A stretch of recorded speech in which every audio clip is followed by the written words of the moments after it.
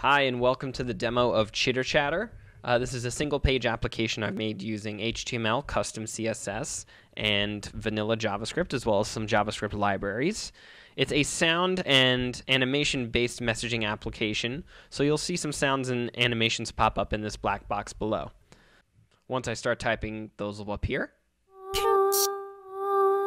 There we go. I'm going to go ahead and log in with my test account. As you can see at the top here, we've got all of the users that are available to chat with. I'm going to go ahead and click on Bob and send him a message, and you'll see the sounds and animations again. You can replay sent and received messages in the chat, as I show here.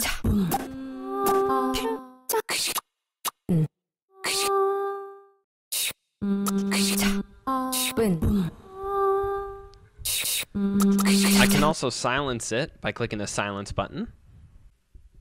And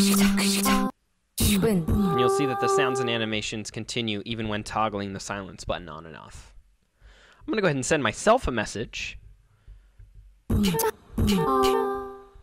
You'll notice that my avatar starts bouncing, and once I click it, I'll receive that message, and I'll have two copies since I am both the sender and receiver.